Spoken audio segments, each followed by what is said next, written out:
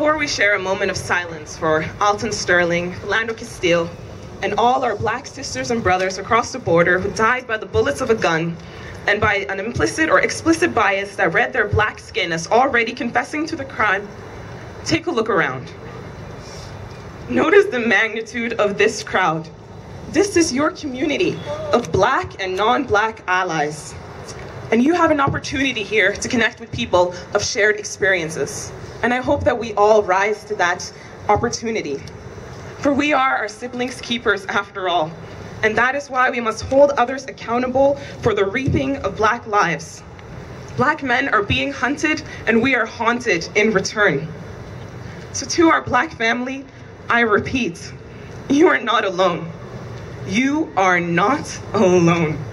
We see you, we honor you, and we stand with you as you stand with us, through life and through death, through grief and through love.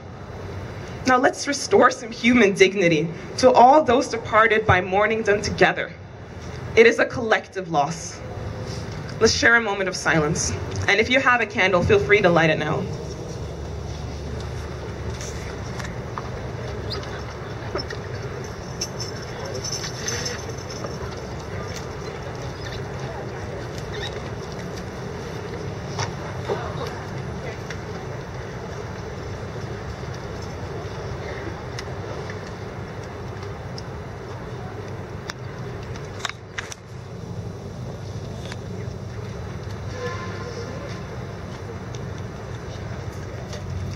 Oh no.